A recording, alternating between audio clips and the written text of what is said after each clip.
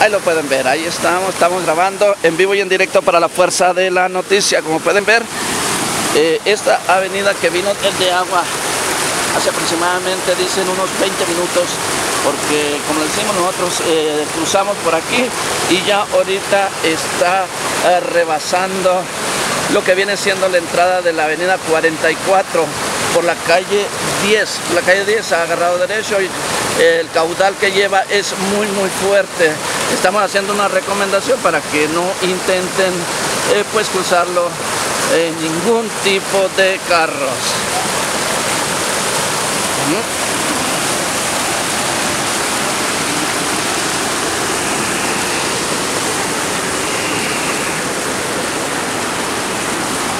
Aquí pueden ver, en vivo y en directo, transmitiendo para la Fuerza de la Noticia.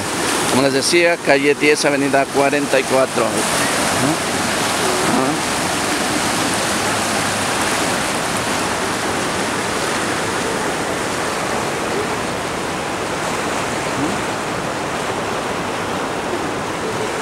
Gente que en estos momentos vinieron a ver, pues hay unos que no alcanzaron a cruzar, se encuentran en el otro lado, como pueden ver.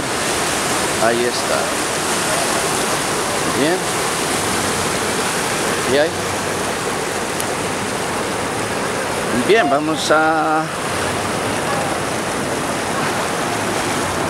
vamos a seguir grabando. Vamos a otra parte de la ciudad para ver cómo se encuentran los otros arroyos. Vamos a cerrar esta transmisión.